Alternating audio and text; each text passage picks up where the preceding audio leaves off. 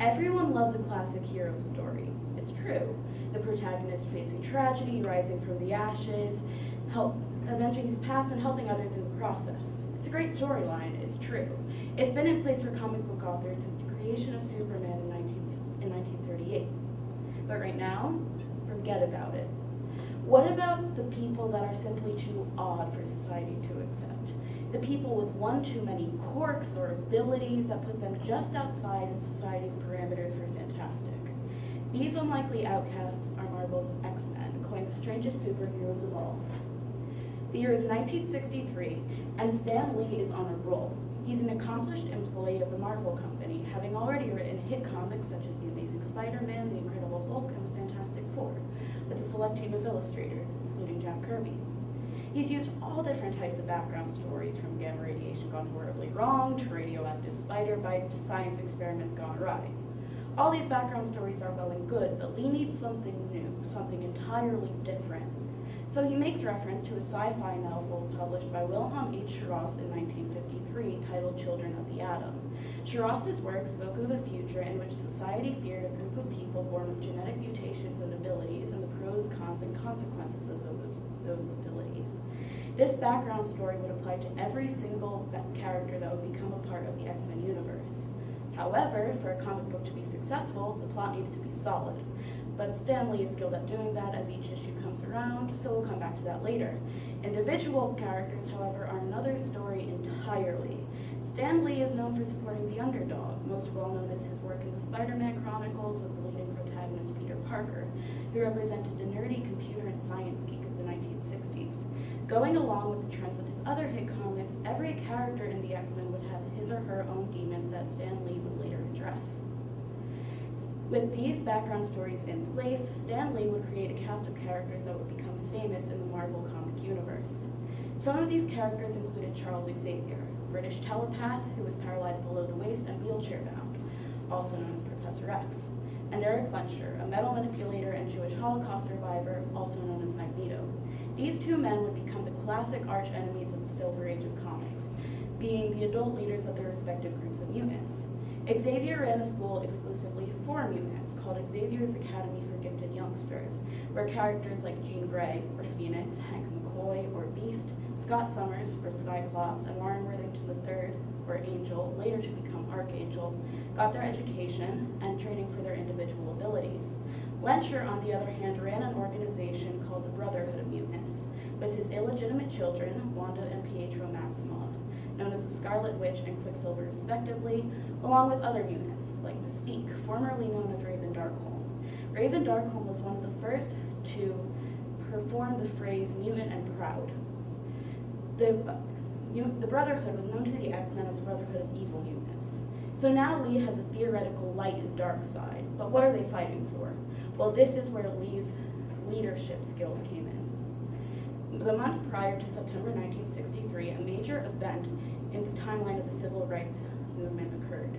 On August 28, 1963, more than 200,000 American citizens gathered in Washington to protest for their rights of employment and beyond. On this day in history, the protest ended with Martin Luther King Jr.'s I Have a Dream speech.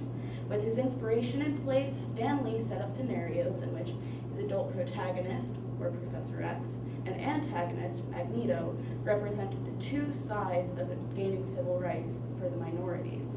Professor X represented a Martin Luther King Jr. character, or a pacifist who encouraged peaceful negotiation and only used violence when absolutely necessary, whereas Lenscher favored more toward the methods of Malcolm X, who encouraged more violent and insistent actions by his followers to achieve their demands. Both men were fighting for the equal rights of mutants, just like these two famed civil rights leaders were fighting for the equal rights of the African American population of the United States. Lee set up a morally ambiguous plotline, which is rare in comic books. Normally in comic books there is a definitive good and bad side, no question as to who's the hero. But Lee made his readers question their morals by taking inspiration from a recent politically charged and controversial event. Lee was one of the first to create a plotline paralleling the events of his day and not using a supervillain that was magic or power charged. This is what makes Stan Lee such a leader. Lee made his readers, who wanted to escape reality, look back on their reality and examine their lives to an unparalleled degree. In addition to his real-life inspiration, Lee created a diverse cast of characters that was unequal to any that came before it.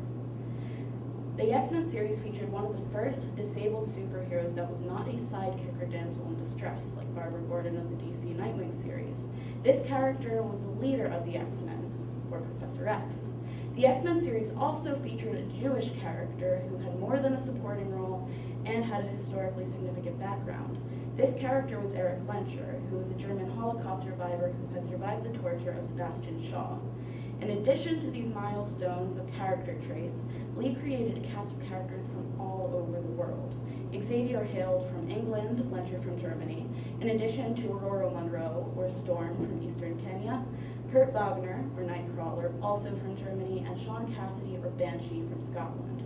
Suffice to say, the X-Men universe is large and diverse. After creating the groundbreaking base for the series, Lee and Kirby left the X-Men comics in 1966 to Roy Thomas and Werner Roth, who took them over. There is only one problem with writing a series of comics that goes outside the traditional parameters of comic book writing. It didn't sell. The original X-Men series was a fourth-tier Marvel comic, which means its sales were pretty low. Despite the fact that the task of writing the X-Men changed many times throughout the 1960s, its sales only increased a little. Roy Thomas and Neil Adams tried to reinvigorate the series' lagging sales, but were unsuccessful, as the series was discontinued in 1969 with issue number 66, March 1970. The X-Men faded into the background of the Marvel comic universe, only to be brought back in 1975 with the Giant X-Men. In addition to being reintroduced many, many times, the X-Men universe grew, adding new mutants like Lorna Dane and Kitty Pryde. The X-Men were crossed over into other Marvel series like Captain America, the Avengers, and the Fantastic Four, and refaced by famed writers such as Joss Whedon, and has been renamed many times. For example, the Uncanny X-Men. Despite having a rough start, the X-Men franchise is still going strong, having just celebrated its 50th anniversary in 2013. New X-Men comics are still being written today, but they have also been translated into movies. The X-Men franchise currently features 7 movies, with a new one slated to come out in 2016. The pictures feature famed actors such as Hugh Jackman, Ian McKellen, and Patrick Stewart. They have a large following, and audiences are anticipating the last of the prequel trilogy. The movies are important to mention because it shows that the X-Men are still relevant in the new and developing society. The questions of civil rights and right and wrong still ring true to young older generations, which shows that our social standards have not changed as much as we'd like to think. The questions of civil rights is important to resolve as we move into a new generation that questions the standards of police brutality and outdated gender roles. The X-Men is a timeless comic because there are always issues within our society that need to be questioned and changed.